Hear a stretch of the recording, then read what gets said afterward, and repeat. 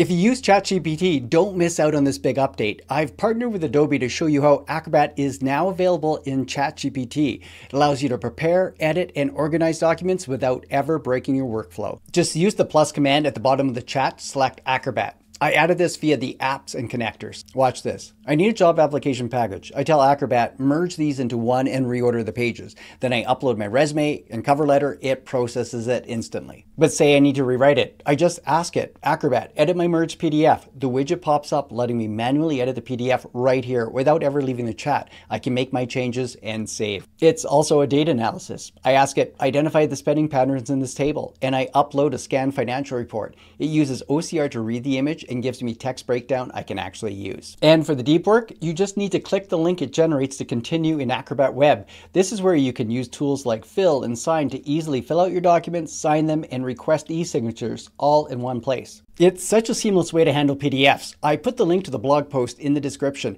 Check out the link and try it for yourself.